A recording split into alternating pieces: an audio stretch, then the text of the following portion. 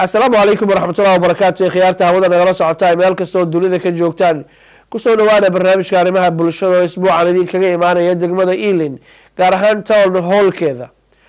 barnaamijkan ayaa diiradda waxa lagu saarayaa waxbarashada iyo caqabadaha hadaba soo food saara waalidiinta Soomaaliyeed oo ayagu dhaqan iyo waxbarasho ka duwan tan halka lagu hayo inta badan ay wadankii hooyo kala yimid iyo waliba caqabadaha kale soo food saara ubadka Soomaaliyeed oo ka cabanaya cunsurinimo ay ku hayaan macallimiinta cadaanka waase ay qaarkood hadalka u dhigeen iyo waliba inaysan potentialkooda marnaba gaari karin maadaama aysan helinin role model iyo dad ay ku daydaan oo tusaale wanaagsan u noqdo.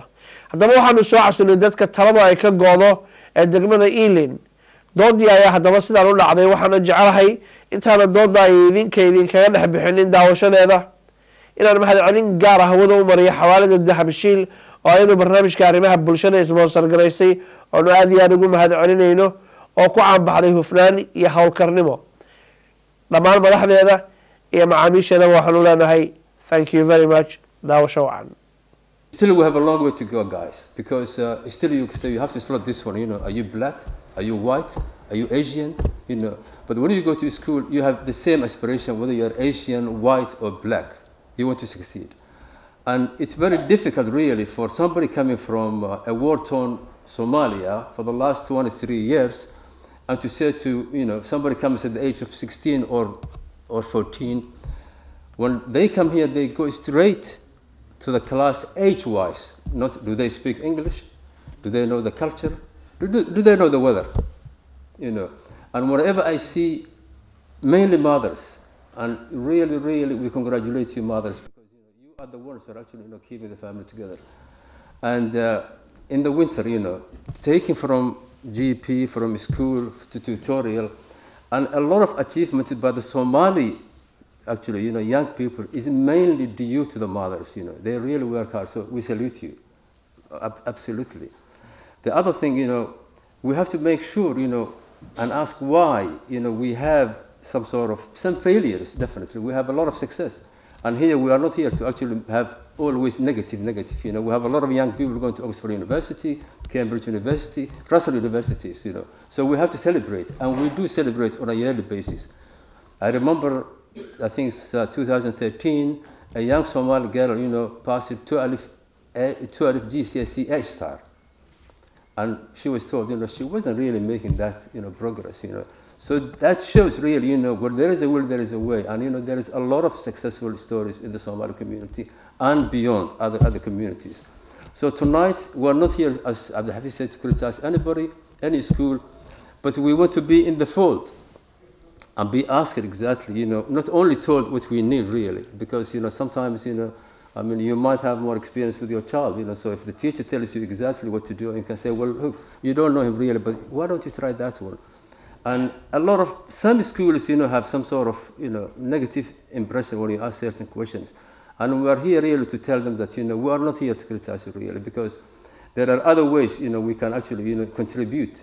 I mean, the first thing is, the young children should have role models, they should have aspirational leaders really. And there is none. You go to school and, there is no teacher, for example, even let alone the senior level, but also at the lower level. It will be nice. There are a lot of Somali graduates and other African graduates and other nationality actually graduates, but they are never in the teaching profession. And I urge you, we have got 2 young ladies here who are Somali teachers, 1 primary and 1 secondary. We should have more teachers, because then they will tell that if they can make it, you can make it. This is for labels they beat you, ignore it really. Where there is a way, where there is a will, there is a way. The question I suppose everybody's asking, who are we and what are we trying to achieve? We have come up with a name, and it's this long. And it's the Black and Ethnic Minorities Parent and Teachers Focus Group, because I think it has to encompass everybody together to try and harness the essence of what is good. And there is good in all of you, in all of the Ealing community, but unfortunately they're not all recognised. And when we look at school results, I could speak for hours, but I'm not going to. We're going to have other meetings for this. Today is an introduction, and we're hopefully going to be taking questions later from all of you. But let's just say that the ethnic minorities in Ealing are not, on the whole, meeting the national average. And this is a benchmark that the government sets for what is acceptable. And this is not acceptable to us. And because it's not acceptable to us, we have come together as a community to show that we do not accept this. And we want more of an opportunity. So how are we going to get this? We're going to talk to all of you. Every single one of you has a story to tell. And we are going to share those stories with everybody else that we know in the community until our numbers are greater than they are now. Because education and children fill us with emotion, and this is the catalyst for change. And I believe this is our time. You know, we have sat down for far too long, and we need to stand up and be counted and be recognized for our worth. And we have so much. I feel so passionate about this. It's almost difficult to express into words, which is why I didn't write a speech, because I would have missed so much that needs to be said. So if I can convey how pleased I am that so many of you have come out and ask, why do we think that Ealing is failing our children? The mums, we have heard from Councillor Gulaid, your work is invaluable and it is unrecognised. And the children that have been achieving the most aren't pushed and supported to achieve more. I'm really here because Abdi Hafid told me that he was organising this meeting tonight, and he quite rightly guessed that it would be something that I would be very interested to come and listen. I'm here really tonight to listen to what the Somali community is saying about the schooling that they're getting in Ealing, and that's something I want to be able to take away and think about, and then I can talk to Abdi Hafid and others about how I think I might be able perhaps to help a little bit. One of the first things that was brought to my attention when I had a meeting with the local Somali community in Acton, we had a meeting at the Food Palace. It was probably about 2 years ago now. And the first thing that was explained to me was, of course, that many people from a war-torn country like Somalia come here not to fit in with the ages that the schools are prepared to take. They come at all times, and their children may be any age, and then they've got to take part in education, which has been marching along in its own routine, and they have to try and fit into the schools as best they can. And clearly, when there's a language problem, which there's bound to be when they first come, the children aren't going to be expected to understand everything in the classroom, that is clearly going to be something which is going to hold them back a little bit. And that was something that was very clearly explained to me, and I really take that on board. It's difficult to work a way around it, but it probably suggests to me that there does need to be some extra support and help at that important stage when we are introducing new Somali children into their schools, to make sure that they can absolutely take part 100% in what's going on, and then start making use of the education to get on in life. What we did talk about at that stage was whether or not we could find some Saturday schooling that might help to boost the education in terms of language skills and that kind of thing. We were trying to find some premises where that might be able to take place. It was explained to me again that there are plenty of skilled teachers in the Somali community. It wasn't so much the teaching that was a problem, it was finding a place where we could do it. So maybe that's something, again, that we can think about if you still think that Saturday schooling would be an additional support to help bring on the skills. But as I say, I absolutely understand the issue, and I can see that it must be very frustrating for parents to see that their children aren't quite there with the rest of their class because they've arrived late and they haven't mastered the language skills. I do know very well how talented the Somali community can be. I've met many talented Somalis as I've been working in my constituency, and we need to make sure that the children who are now living here get every single chance to take their place in this community and do as well as I know many of them are going to do. We have to make sure that they are skilled to the maximum. And I'm here to listen tonight, and I can assure you I'll take away what I hear, think about it, and see what I can do to help. Thank you very much indeed. Okay, I heard that actually meeting you had 2 years ago, but we have to actually make sure, become inclusive. We have here ex-portfolio holder for education, young children and also young people. We have got the current actually cabinet member, who is also the cabinet member for children and young people. And I think the best thing is because as a council, and I'm first Somali council, as you know, we actually have a lot of actually, effort as a council to make sure actually, young Somalis succeed, and we're spending enough money, whether it's expansion of schools or what have you. So I think we have to make it across the political spectrum and make sure we work together really, rather than making the whole thing political, because at the end of the day, we want to help the young Somalis and the others as well. Okay, without further ado, let me call Mohammed Ibrahim, who is the inclusion and who will give us inclusion and achievement data, and he's the chairman of the London Somali Youth Forum.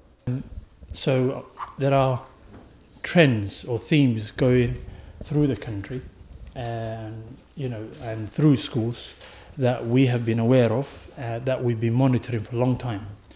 And those themes relate to some of the impacts of exclusions can cause.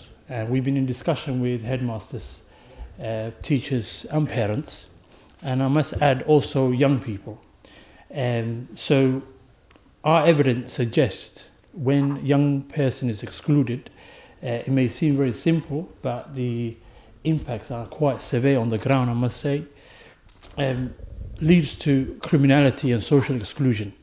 It was interesting, I looked at stats from the prison service, having met the current Secretary of State for Justice. Most of these young people who are in Offenders Institute have no background in terms of their GCSEs. They've left school or they failed their GCSEs. So it tells you that the impact of social exclusion, or even exclusion from schools, or even lack of achievement in school, the impact it can have on young people on the long term. And there's also an issue of unemployment, because when a young person is excluded from school, he tends to be frustrated for 2-3 years. Some of them start colleges for about, I would say, 6-7 months, and then they get frustrated, and then before you know it, they enter a life of criminality. So that means their overall outcomes in terms of employment is curtailed at an early stage in their lives. So this is also some of the experience we faced. And I think this data is also quite interesting, but quality of life, and also in terms of health and well-being. These are young people who are not looking after themselves. They are out and about in the evenings and nights. Some of them sleep with their other friends in different boroughs. Their parents are worried at home. So in terms of the overall welfare and quality of life is one that is diminished in the short run and in the long run. And I must also add, there has been some cases of young people who have, some people who have moved on to actually quite dangerous paths of extremism because of exclusion in schools.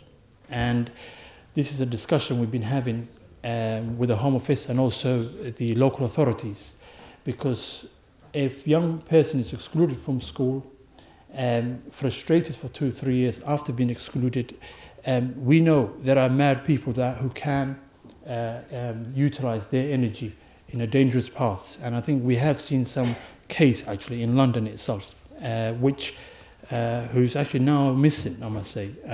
He was under TIMS, under the control orders, and then he escaped. So if you look at his overall background, being excluded from the school, and I must say that school was in Ealing, and then he ended up being an extremist, where he went through a control order, and then he escaped. So we have seen some obviously a few cases that that had relationship with exclusion from schools. And there's another issue, two issues actually that is not mostly talked about, which is the impact on family. Because for us as a community, from a Somali context, when a young man is excluded, he's the future for that particular family in terms of education, in terms of economic outcomes. So him being excluded from school, he's also excluded a whole family from a life of economic prosperity and living, if you like. So in that context, the family also suffer.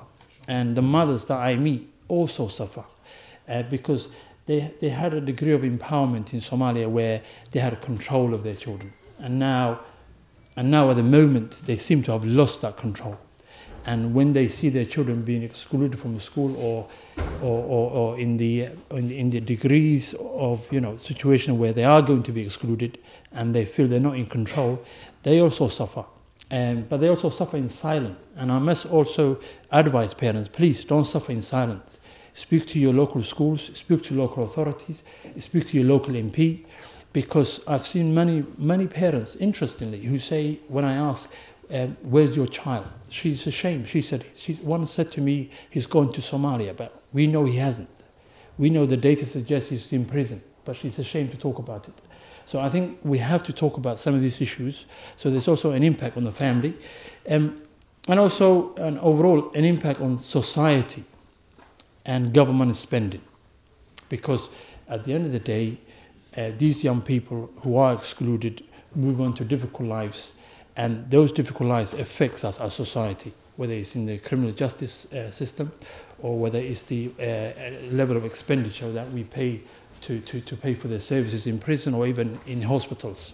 So I would say these are two key themes that are mostly forgotten, that we sometimes feel is not our responsibility, but I think is one that decision makers need to at least discuss, or policymakers.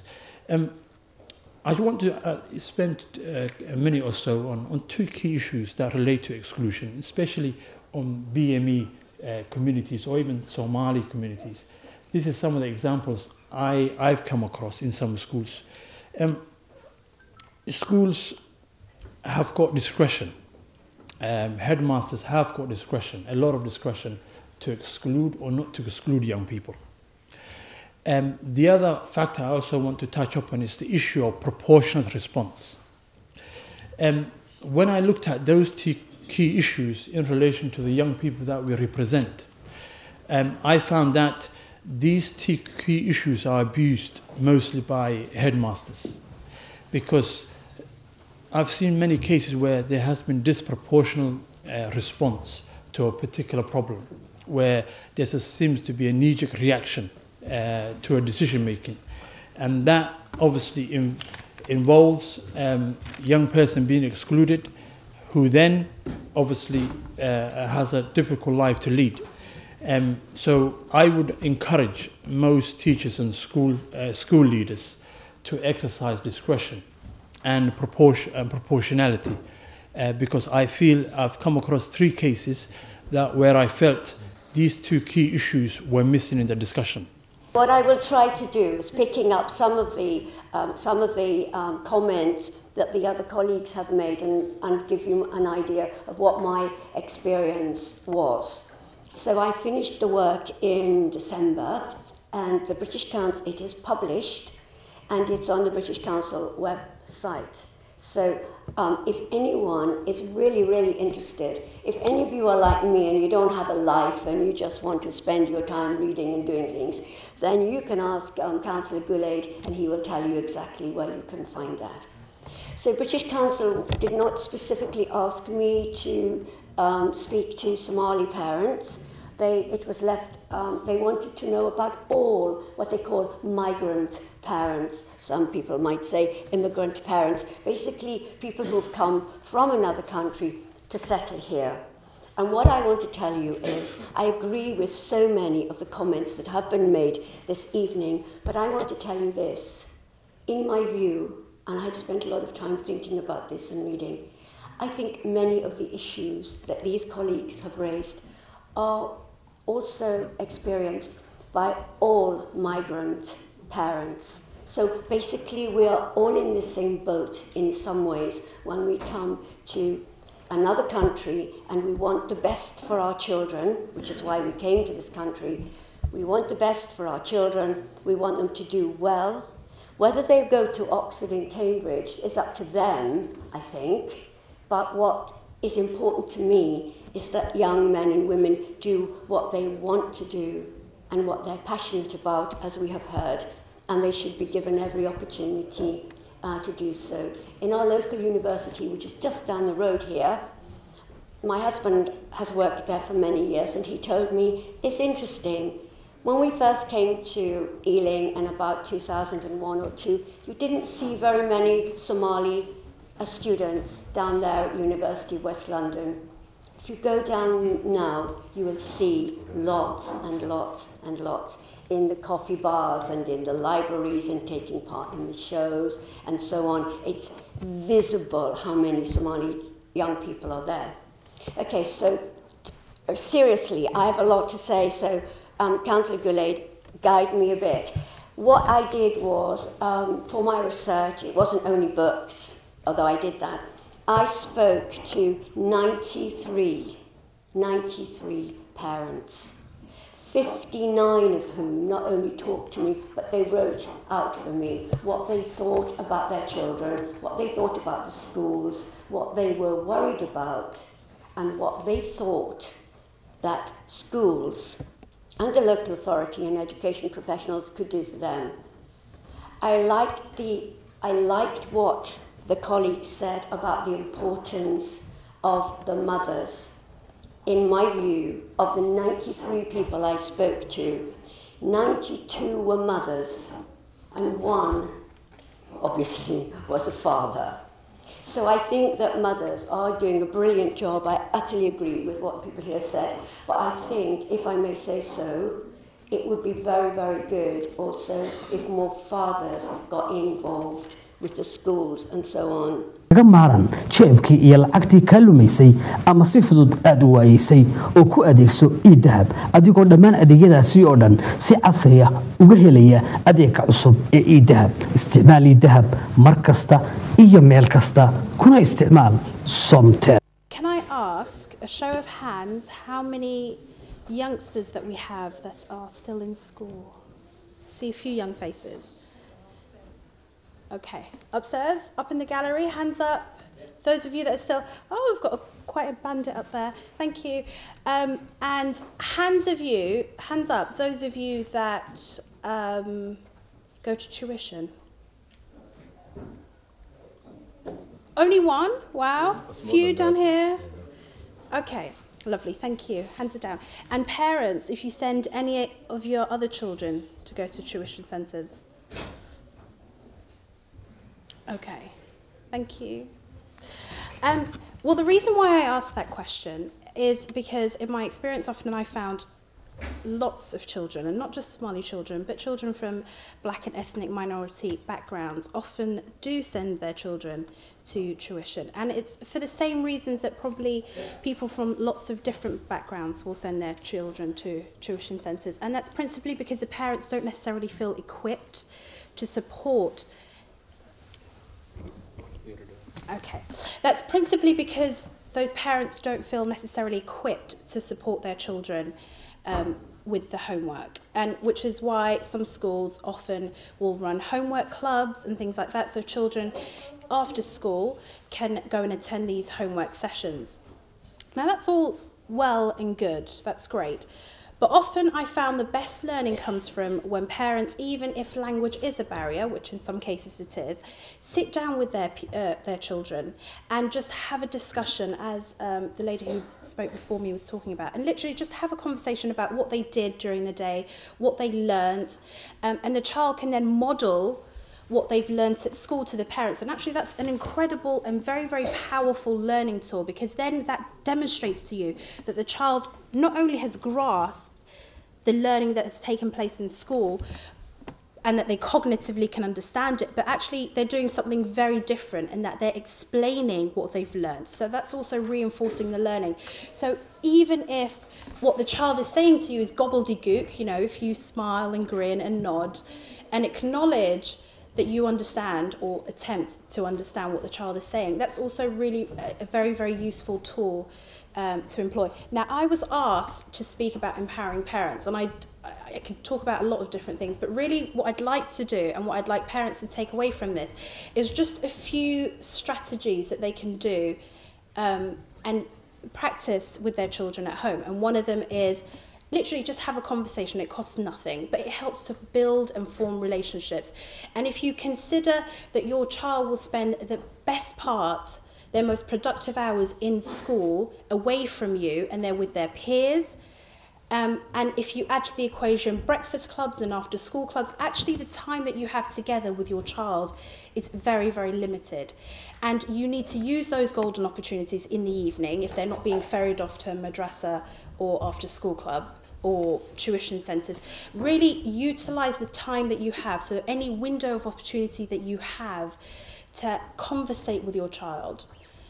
And it's almost if any of you follow the attachment parent philosophy of parenting, it's almost as though you're recollecting your child again after they've come back from the school gates. So that's one thing that you can do. But also bear in mind that the way children are taught in a tuition centre is very, very differently to the way that they're taught at school.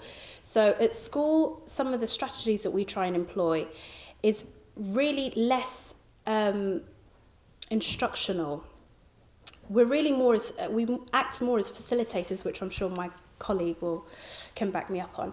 And in that, what I mean is we will ask the children questions, just as I did to begin with, just to gauge where the children are at. And then you will model what it is that you want the child to learn. And then you'll try to maximize the learning opportunity and then let the child work on the learning for themselves. And often in tuition centres, what you find is children are working from workbooks. And that's fine as well. That's the way that's a pedagogy that's used throughout lots of different countries. And that's fine as well.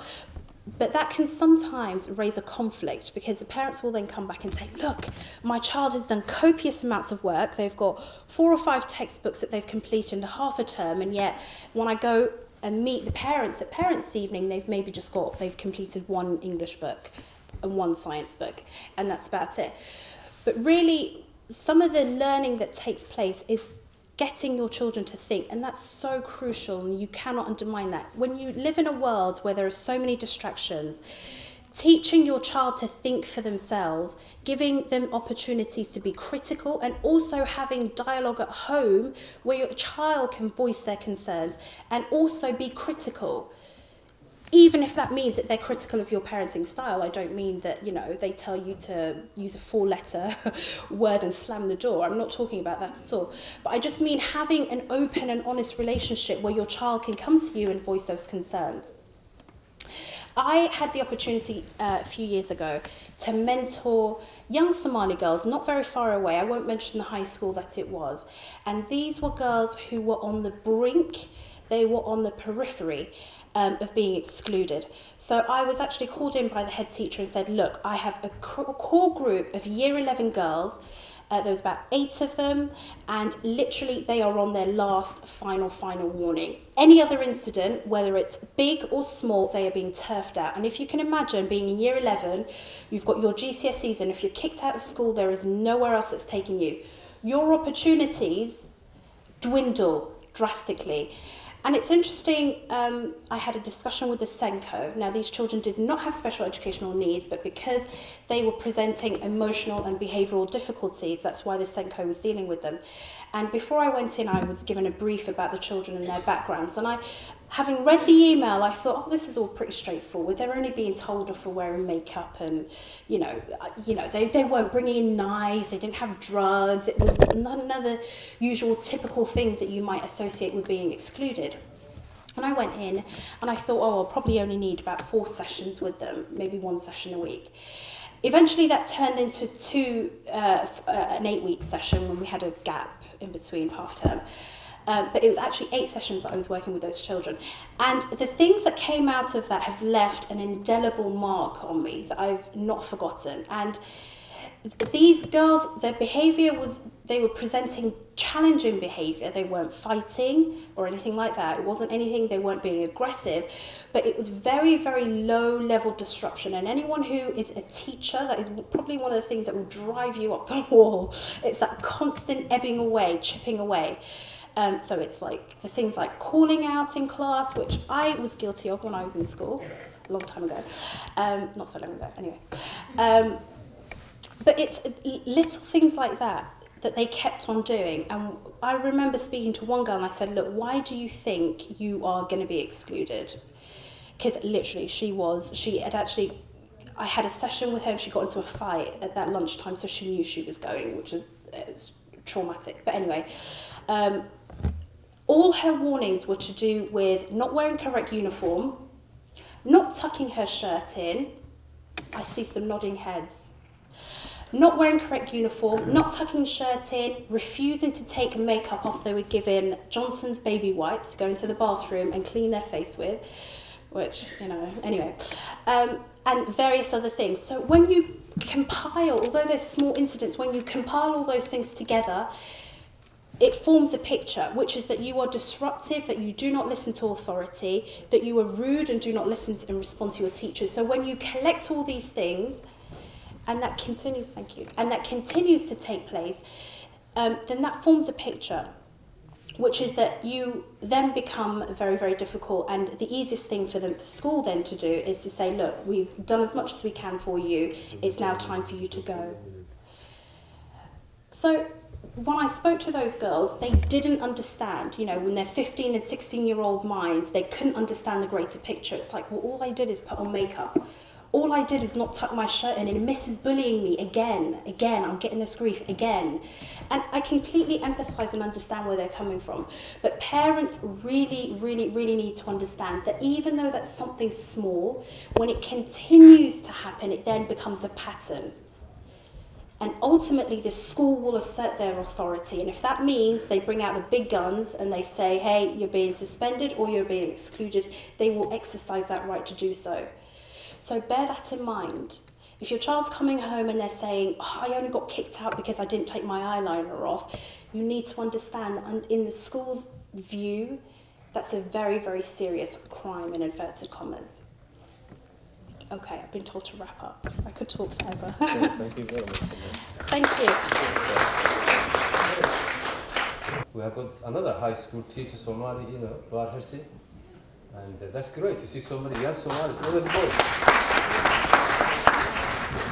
Okay, good. Assalamu alaikum. Thank you for inviting me, Abdi Hafid. There's been a lot of things talked about today. I don't want to talk at you guys, but I've been asked to come and share my experience as an high school teacher and as a parent. So I'm going to briefly just say things that I've noticed that worked and others that haven't worked for me as a parent and as a teacher. I'm so glad, I feel quite honoured to be part of the discussion. I hope other boroughs, I'm not from this borough, I'm from another borough. I'm not going to say what my borough is. I'm from another borough, and I hope my borough will do what you guys are doing. The fact that all the main stakeholders, people that can make the change and improve and help our children reach their potential are... Councillor. Yes, yes. Okay then. Yeah, we do. Actually, yeah, we do have Somali Councillor. Council. Okay, so I hoped that we would do, like the parents, the teachers, the students, the councillors, policymakers, teachers, all present in under one roof and having a discussion. So I'm going to try my best to get my borough to do the same thing. Unless Abdi Hafid wants to volunteer to come to our borough and do the same thing for us.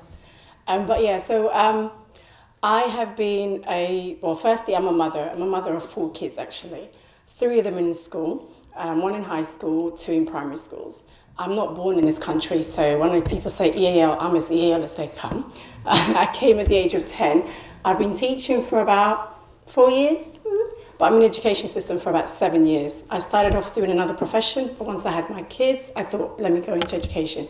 So the school I'm at, which I'm not going to name, has a really large number of Somali kids, and the things that worked for us, actually say similar to the kids in this borough, some of them are not doing very well. Actually, they're achieving below the national average they're supposed to.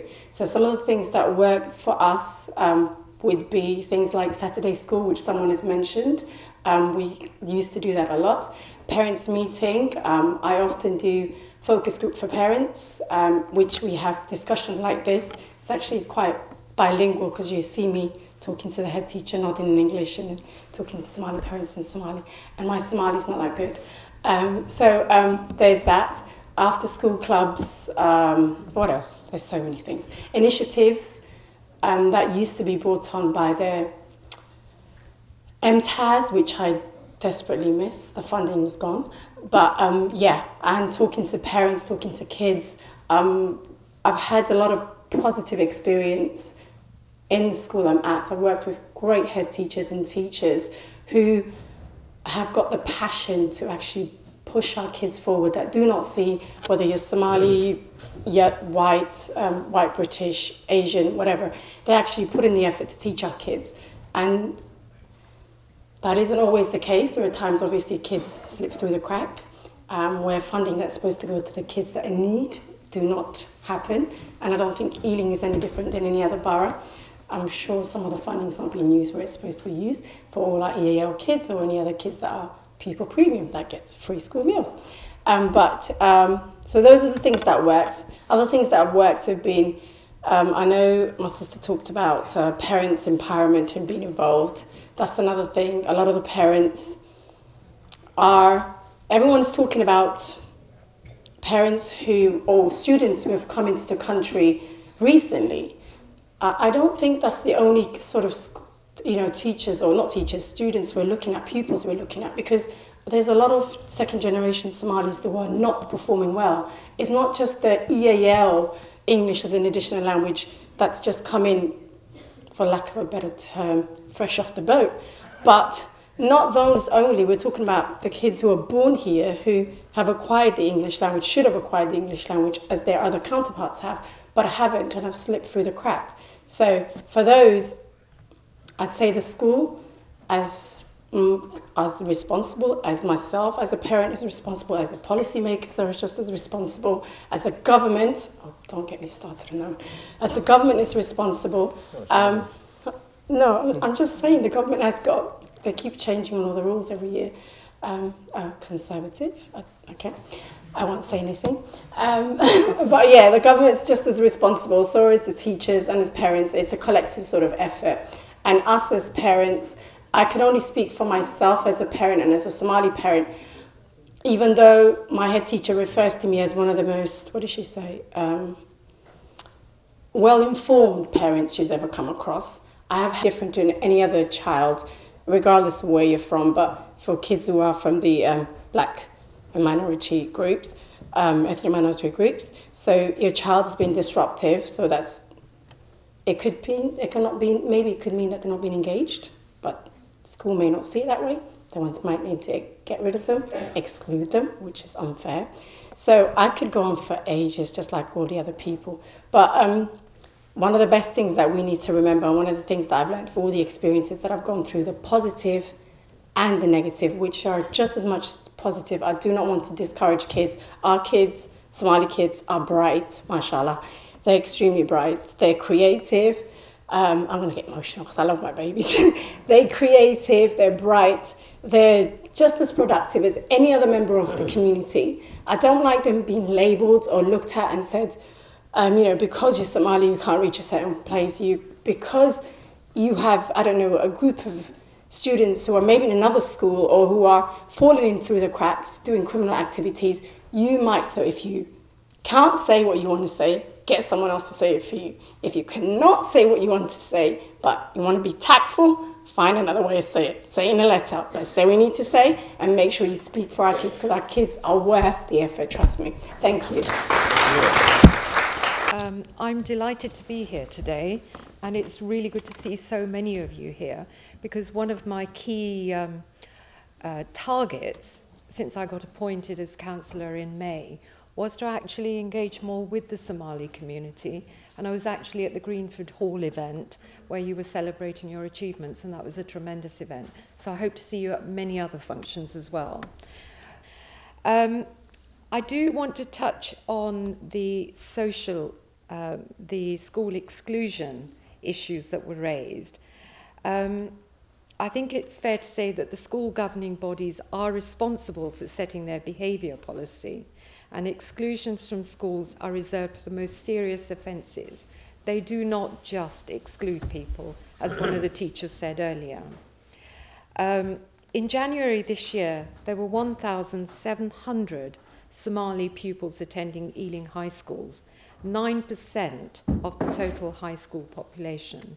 That's not a very high figure. Somali pupils are not overrepresented in the number of permanent exclusions from Ealing secondary schools. I can give you some numbers.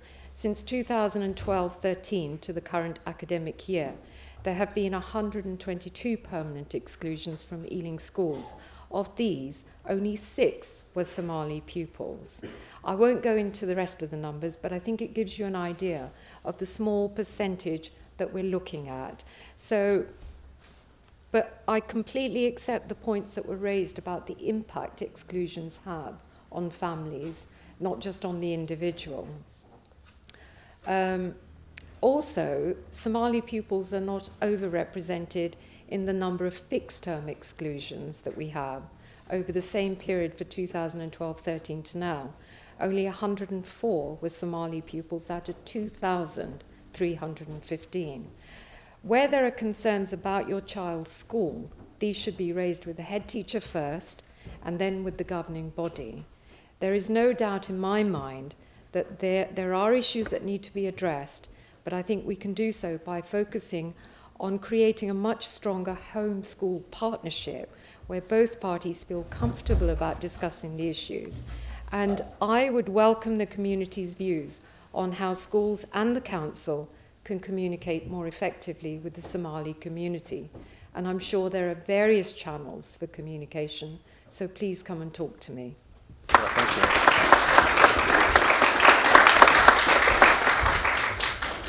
Thank you very much, Councillor Benderai. Can I call now our prospective candidate for Acton and Ealing, Dr. Ruba Haq. Dr. Ruba is a lecturer in Kingston University. Look, my trajectory, if we come back to my trajectory, Bangladeshi, again, at the time was a young community. And when I went to school, when I went to Notting Hill, this idea, people like us can't do this. You know, they fingered certain people that they thought would get into Oxford and Cambridge. I wasn't on their list because I didn't look like, my face didn't fit. But I remember at the end of the mock exams, I was getting higher than some of the other people that they had said, you will go to Oxford and Cambridge. And then I remember saying to the teacher, can I try? Because I'm getting more than them. Can I have a go? Can you put me in for it? Those people used to have extra coaching at lunchtime. I'd missed the extra coaching. It was so late before the actual exam. But they said, yeah, okay, it's only one place on a form out of God knows how many. All right, give it a go. But be prepared for disappointment, you know, and all this. And then in the end, you know, I did it. And it's that breaking down those barriers, because I've got a sister, Connie Huck, who's 3 years behind me. She went on to be a Blue Peter presenter. Some people might, if you're old enough, remember Connie Huck. Again, when she tried, it wasn't like this big door that you're knocking on, because when you're a little person, it feels like that. So we need, do you know what I mean, more people to think we can do this. And the people who have done it, and, you know, I'm happy to talk to anyone here who's trying for Oxbridge or whatever, or Kingston University, where I now teach, or Manchester University, where I've been. So, you know, we can totally do these things.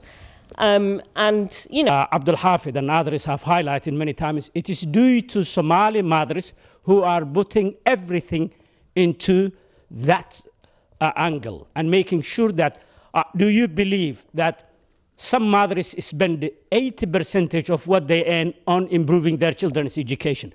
And that is why, and nobody has ever acknowledged it. So what we need politicians to sit together and discuss ways to influence schools, colleges, universities to increase their intake of educated new graduates, would-be graduates into the work as a workforce.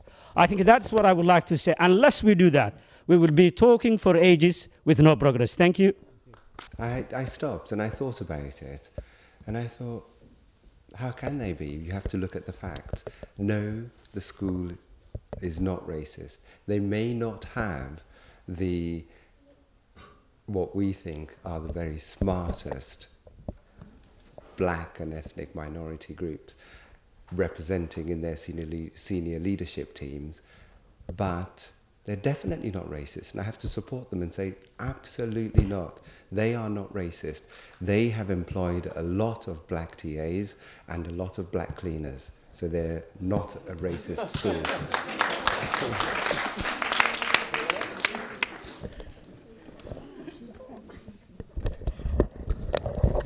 Assalamu alaikum.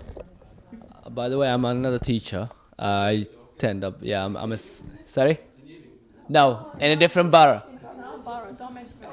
Completely different borough, in the same school as Ba. Alhamdulillah, I came to this country and my parents were not with me. So in general, it was hard for me to actually learn. And someone mentions 16 years old people come in.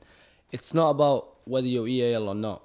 It's how much you're willing to work on your own as well, without your parents.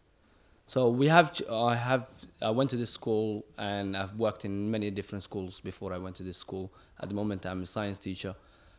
What I'm trying to say is the parents, if they really want to make a change within their children, it's one day actually scared of the system where they say, oh, I cannot discipline my child, so I might have to bribe them, give them something. Oh, he wants the next PlayStation, I'll give them that, or I will get him this, without that child deserving to get anything for a start. Second, the parents are not involved in the school, so we're blaming the schools. We're saying, oh, this school is this or that school. The parents in this borough, especially in Ealing, I've heard they have a lot of Somali community, is their parent group or parent governance directly, which deals with all the schools, where they can actually speak to directly say, okay, we need someone from the school, this was happening, and the parents are in contact with the school. So it's making sure that you are involved in the system. And lastly, to say to the parents is to understand that the school system is, the kids are in the same class, but different levels. So your son can progress on age, but at the bottom of the pile. Question. Myself, I'm teacher, I'm lecturer in university. I seen it, I work with community. I have proof for you if you went to school is racist or not. The school is racist. Whether dealing with the ethnic minority, black minorities, quite serious racism, especially in Ealing. I have two questions. One is, we've had these type of meetings hundreds and hundreds of times, yet there's not a single thing that has been done. There's not been a Somali person coming to a school, seeing how it's going. There's nothing that. So what makes this any different? And then secondly is to the parents. Things like parents' evenings, things like days that you should come in, that the teachers have invited you in. There's no Somali parents. I go to a school where the most you'll see is maybe 2 Somali parents that come in. So where are you? Like, what are we supposed to do without your help? The third meeting we're having in this council, really. And I think before I was elected, you guys were actually looking Ealing Council from outside. And now you're from inside. And also, if you carry on doing this, you will be actually listened to. It's your unity that makes the difference, not me or anybody else here or Abd Hafiz. It's actually exactly, if you get together, you know, when I came to this council, there was 129 organizations in Ealing. Everyone wants funding. I said, don't give them a penny, because they're all actually useless. Unless they form one, then we will give them. And nobody gets a grant from us now, because you know they have to get together, they have to have a agenda really, and a plan. So that's what you're trying to do in terms of mothers. They're doing a fantastic job really, because I know the results they're making. Thank you. The second question, Kagiwalalo. Are you talking about primary or are you talking about high school? Are you talking about primary schools or high schools? True that. Okay. I must say, I don't know what borough you're saying, but as a primary schools, I should say Somali parents, as you said again, ladies, mother school, They constantly come to their parents' evening. Constantly coming to their parents' evening. Even though they don't speak the language, they make sure they collect, they get their friends with them and say, speak up for me. They do not ask the right question, that's right. But they do attend the parents' evening to find out. That one I guarantee you. High school, I could not say much about. However, one of the issues we're dealing with here is not just about the Somali community and what they face, but the whole entire ethnic black community of Ealing are currently facing in terms of institutional racism, it appears. There is an issue where it crosses all Ealing schools, and the borough should, or does need to take it quite seriously. The issues with what appear to be a case of institutional racism, where teachers, parents, governors are facing particular issues around how their children are educated, about their opinions, about the way they try to influence schools in the borough, which don't seem to be taken seriously, in my opinion. My name is Seboseso, and I do work in the borough on Saturdays for a Saturday school, but I teach outside of Ealing, though I live here. I think it's very important to realize the problem in here. The problem is that when parents do go to school, how do schools treat them? In most cases, when parents do go to schools, when schools treat them, they reduce them to this much, thus making them feel very insignificant, thereby demotivating them from going to school in the first place. But just like Marcus has just said, there are more problems that we have in the borough that we haven't talked about today. You know, we live in the borough. We have kids who live in the borough that we work with on Saturdays. All these kids, they talk about institutional racism that exists in the schools, where these kids are not treated with the respect that they deserve. Even the exclusion that we talked about, whether it's internal or external exclusion, it doesn't matter. That I isolate a kid for a makeup from a classroom just because they're wearing a makeup or not tucking a shirt in, I just don't buy that for one single bit.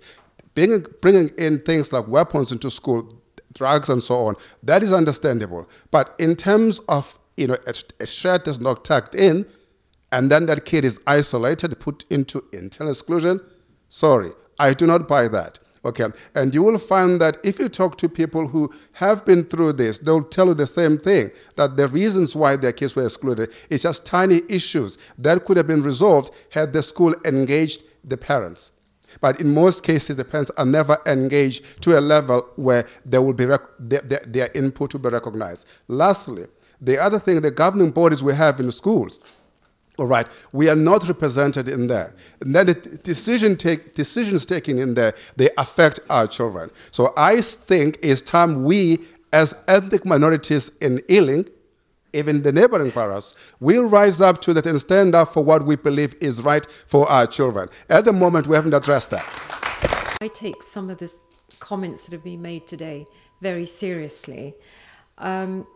Allegations of racism are taken seriously by officers at the council and by elected members, and these are discussions that we've had from time to time. In fact, they're ongoing discussions. I've also started visiting the schools, and I have spoken to head teachers. I've not spoken to all of them yet, but I hope to do so. And I know that the schools are trying desperately hard to communicate with the Somali community.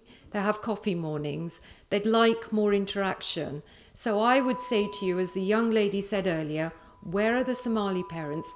I suggest you actually visit the schools if you're not doing so already, and take an active interest in what happens at the schools and what happens to your children. I think that would help us to form a very strong school-home partnership, which we all know is absolutely critical to ensure the success of all our young people. Not just Somali children, we want all our children at school to be successful. And so I would urge you all to actually go into schools, try and understand each other, and try and form that very strong bond between home and school, which can make the difference between success and failure. At the moment, there are 90 vacancies for school governors in this borough. And these are reaching out into the community. There's even going to be an event here in the town hall to talk to people about being governors and so on, I absolutely urge you, get applying for one of those 90 vacancies. No, sorry, my point is simply about the representation of minority peoples on school governing bodies, and there are 90 vacancies, so, let's get applying for them. You can get schools with 100% white governors. That's not all, guys. You can go to another one with one associate governor. So it's not actually the 90 vacancies. Acton, there are about 70% in one of the schools. And we have to make sure, actually, one of the reasons we actually set up this meeting is to start the ball rolling. This is the first meeting we're having, and it's a focus group. We should be going around and checking what the schools are giving and what sort of proportionate there are, senior level, not TAs. Absolutely, we have to make sure. But the thing is, we have to know exactly the current status, whereby the majority of the governors, in a 90% actually, the so-called ethnic minority, which I call it ethnic majority in the school anyway, are actually non-representative. So we have to make sure we actually make representative. Absolutely. Okay. I'm not on the council. I'm not a councillor, so it's okay for me to mention a particular school, Acton High. Okay. How many black governors, ethnic minority governors did they have on their governing body? None. Right. Right. The proportion of ethnic minority pupils in the school is what? 70 to 80%. Does it make any logical sense you can have a school which has an 80% ethnic minority population, yet still 0% of the governing body represents them at all? And that typifies what's taking place in Ealing as a borough. And if that doesn't make sense to anybody in terms of institutional racism, then this meeting or this forum is a waste of time. Would like to see more representation on the school governing bodies, but we're not going to get that unless we get applicants coming forward. And you have to also understand that each governing body has to look for a different set of skill sets amongst its complete governing body. So we're looking for people with lots and lots of different skill sets. Please come forward. Please go to the open day that we have at the town hall. Exactly. And then you'll be able to find out more. Let's readdress that balance of governors together. Sam's been a governor at Acton High before, Abdullah's been, but it's a 4-year term. So, if there are vacancies at the moment, I'd urge everyone, it's quite easy. You download a form, I think, on the website, and we can give you that address if anyone here hasn't got it. On the point about racism, again, what I was trying to say when I was standing up there is it's not... Abdullah reminded me that when my parents first came to this country, there were signs that said, no dogs, no blacks, no Irish. That was before race relations legislation. But as the doctor pointed out, we've got legislation in this country. It's all by Labour governments. That's the only people who've taken equality seriously in this country. And then just lastly, it's the point of changing these stereotypes. We have a Black History Month. Why should it only be 1 month? It is very important that we utilize and use this opportunity by grabbing the bull by its horns. The problem in here, I think we're kind of like going right round in circles, avoiding the problem, sort of going straight to the problem in here. The governors, the 90 plus what are called positions for governors you're talking about, they may just be associate governors, okay? In which case doesn't give them the right to vote. So basically, we are given the carrot, but it's not as the carrot as you know it. It's a fake carrot. We are not appreciated by the very same borough we live in, we pay taxes in. I suggest that all the authorities in here, the officials from the council in here, they take initiative and act on this, because we have teachers who talk to us, who are being victimized in these schools. And guess what? They are of ethnic minorities. They have no voice. The head teachers have more power. If a teacher is victimized, how much more about the poor kid then? I'll come to you. I'll come to you guys. I'll come to that road in a minute.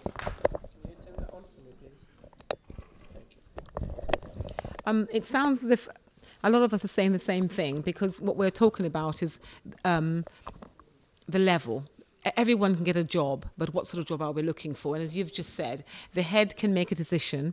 There's board of governors, but there's those who are on the board of governors but haven't got a right to vote. Now, if you look at what's happening to some of the teachers, some of the senior teachers in this borough, we need to look at how they're treated. And when their issues have been looked at, it's the group of people who sit down and discuss whether he or she has been unfairly treated or not unfairly treated. Those group of people may not be from the minority groups. Those group of people may be of so senior level that we don't even get a chance to apply for those jobs because we didn't go to Oxford, we didn't go to Cambridge, or did we? Because we seem to be talking about where we went and what we did. It's what's happening now that we need to be concerned about. How are we going to help our young ones to move forward? My name is Qasim Ali, and I'm a geologist at the University College London. I graduated a few years ago from there, and what I like to tell my fellow participants is that our community needs to unite for our strength to show. And what we used to do as an organization, or what we're still doing as the worldwide Somali students and professionals, is to take Somalis to go back home, those who are trained to help the country we left behind. But respecting our communities and our members, we've realized the need for education in this country, and we work hard to get Somali professionals, those who are in different geology, in different earth scientists, doctors, and different professions, to come together and help our community. Therefore, this year, 2015, we are working on a plan to really empower teachers and students, to give them a role model style, to show them that they can really reach as high as they want, go to Cambridge in this country, in the UK. So one of our events that we're planning to do is on the 27th of March 2015, next month, at the University College London, UCL. So we hope to see all mothers and fathers come together, and hopefully we can sketch a plan to help our parents and also our children to aim higher, and so that we can have a strong community in this country, those who can also do good for the countries we left behind, whether it's in Africa or the Caribbean. Of this event, surely this is needed. You know, the community in this borough needed this, to have this kind of discussion, where elected councillors and the member of MB Parliament, even though she's not here now, but was present earlier, are here to listen what our concerns are. To introduce myself, my name is Abdi, and I work an organization based in Ealing called Somali Advice and Development Center. We are running a Somali project now. We work with Somali parents, where our objective goal is to enable them to understand basically the process and the procedure and the system of the schools in Ealing. Also, we work with young Somalis, the young Somali kids who are at risk because of exclusion sometimes.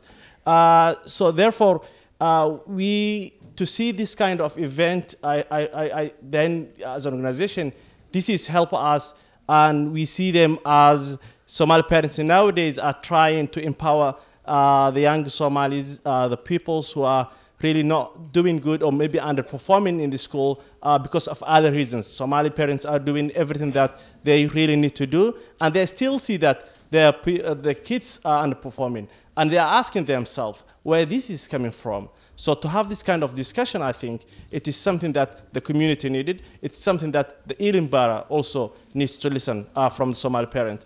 To set the record, Ealing Council, Borough of Ealing houses 36,000 Somalis in this borough, 36,000 of Somalis.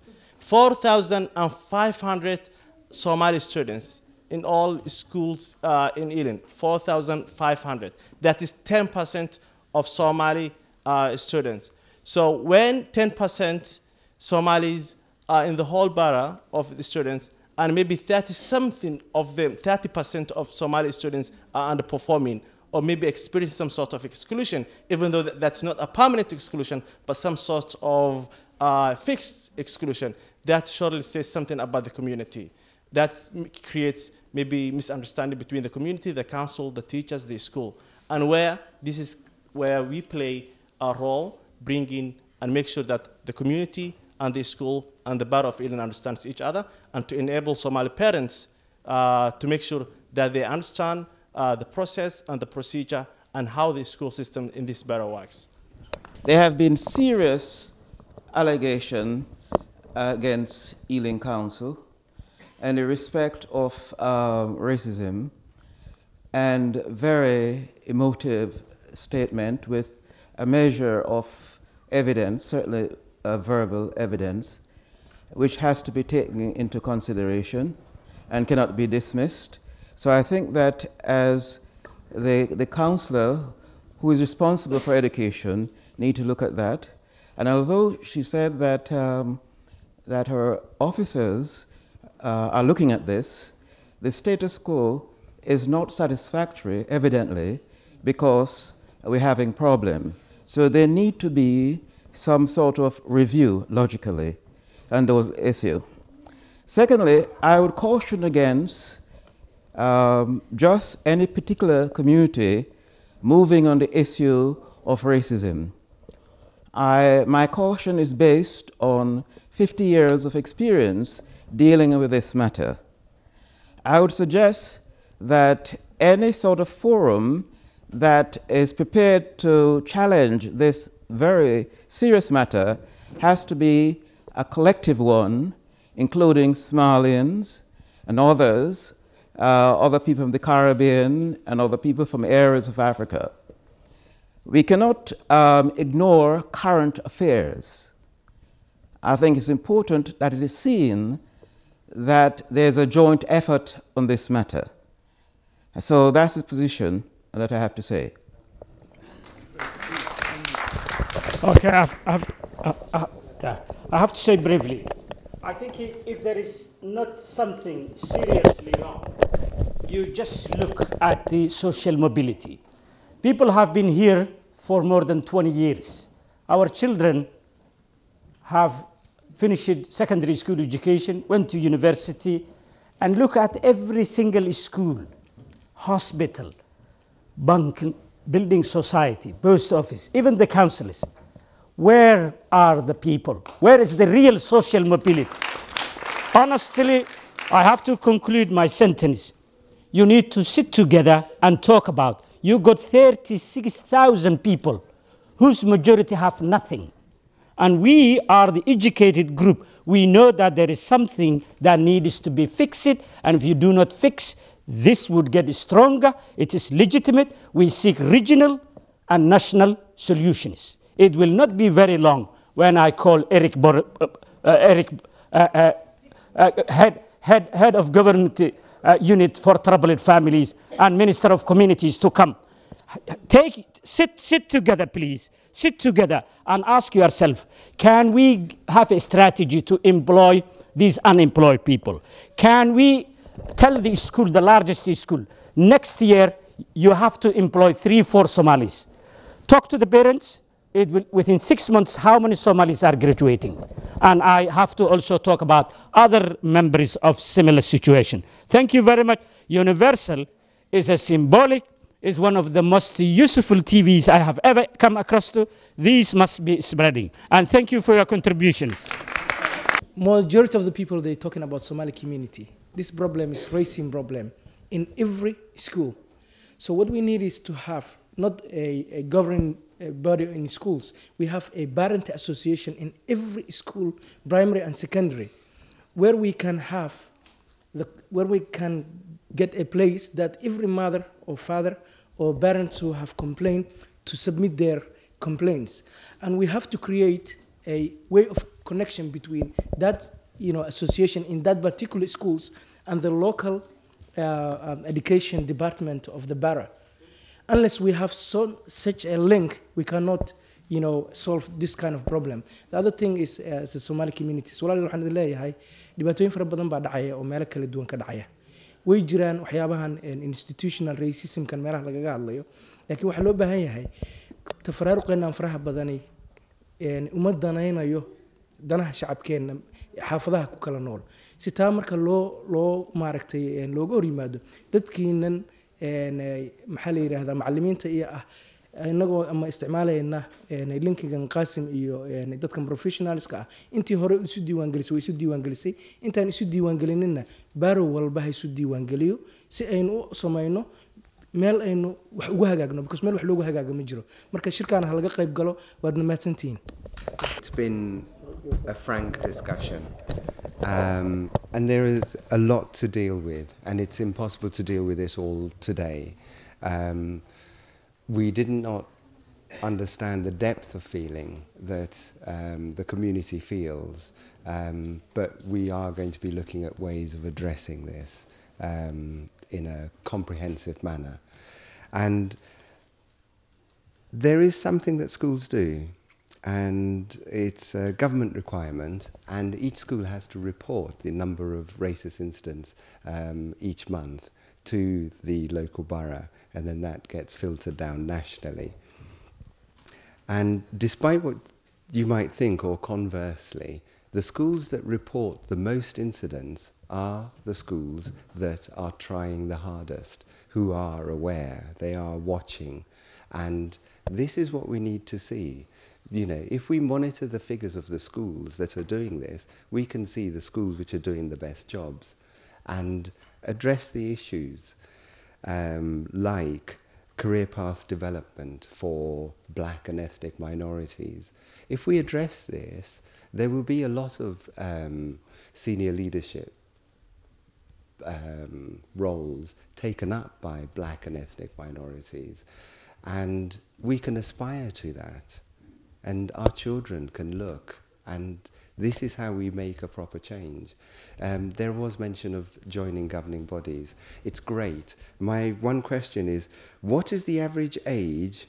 But maybe we shouldn't ask that, because we shouldn't be ageist. But let's say, put it a different way, what is the average length of time that a school improvement officer can be linked to a particular school? I'll give you the answer. It's 4 years, because the LEAs have done research, and after 4 years they believe they go native. So therefore they limit it to 4 years. So if we look at governing bodies and their effectiveness, let's look at Obama. He's allowed to run for 2 terms because he sits in America, and that's it. Over here we don't have a limit for Prime Minister, as we saw with Margaret Thatcher and others.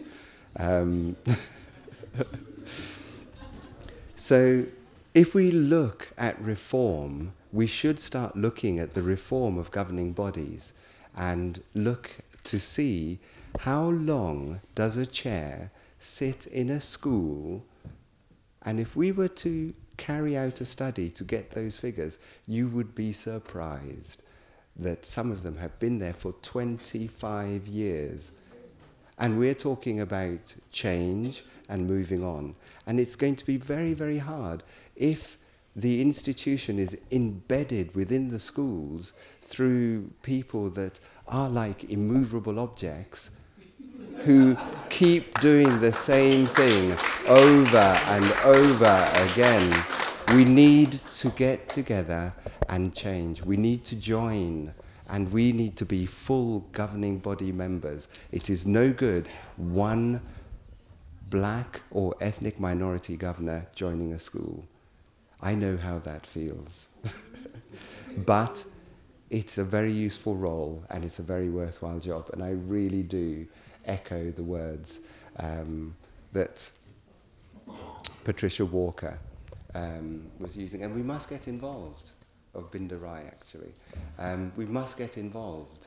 And with the parents' associations, we must get involved. And I think that there are cultural responsibilities that we have to be non-exclusive and to be more inclusive. And if there is a section of a Christmas fair that doesn't have alcohol, it is more inclusive than a traditional English Christmas fair or summer fair where alcohol is dotted about and they have all sorts going on. So we should look very carefully for specific figures so we can actually talk about what is happening. Career path development for black and ethnic minorities should be standard. And if institutional racism does not exist, those people are already in their places and we are already looking up to them, and we are here for no reason other than we had nothing else to do tonight. But I thank you very much. And this is the first one we actually combined the Somalis and all the black ethnic minorities really, because as Somalis, you know, we cannot do things on our own. We have to actually unite and actually get exactly, you know, what's wrong, right. And thank you very intaan waxaan ugu soo gabagabeynaa barnaamijka arrimaha bulshada oo Ealing Town Hall idinkaga imaanaya maanta markii ugu horreysay halkan barnaamijkan lagu qabtayna ma ahan haddaba waxyaalihii laga wada hadlayaa waxaa ka mid ahaa sida dadweynaha Soomaaliyeed ay u kici lahaayeen ubadkooda iyo mustaqbalkooda iskuuladana oo la shaqeyn lahaayeen isla mar ahaantaana xaqooda ay u soo dhacsan lahaayeen waalidiinta Soomaaliyeed ayaa loogaga fadhiyaa inay iskuulada xaq ay ku leeyihiin ay ka soo dhacsadaan oo aysan cidna marti uga noqon mustaqbalka ubadkooda waxaan u mahadcelinayaa dhammaan dadkii ka soo qayb galay oo halkan wada fadhiyo oo meerkeena uu ka mid yahay ay axsaabta kale oo fara badan oo fadhida iyo consul Cabdullaahi Guuleed oo asagoo hawl badan ka soo shaqeeyay halkan Saam Hadhiin Maxamed Ibrahim Hadhiin macallimiinteena hablaha labadaba Hadhiin iyo intiina kulligiin ka soo wada qayb galay intaanu kanoo kale dib ugu kulmi doono waa Cabdixafiin Maxamuud Jaamac iyo tiimka Universal Cali Naaji Maxamed Saciid iyo waliba wariye Cabdirashiid Rashko oo nala jooga aad baan ugu mahadcelinaynaa taas oo kale intaanu dib ugu kulmi doono taqwada Ilaahay midnimo. Assalaamu calaykum waraxmatullaah.